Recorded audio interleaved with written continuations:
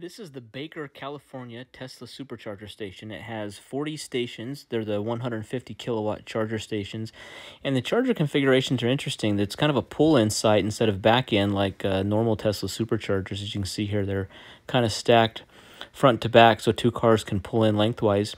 One thing that I was most surprised about this supercharger station is not only the size, but also all the garbage on the ground. All the garbage cans were completely full of garbage, and then just there's garbage scattered all around the ground, throughout the chargers, all around the chargers, and that was kind of disappointing to see that this place isn't getting taken care of.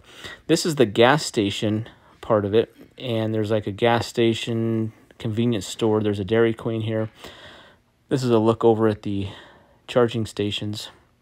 They do have the solar canopy, so it does provide a little bit of shade.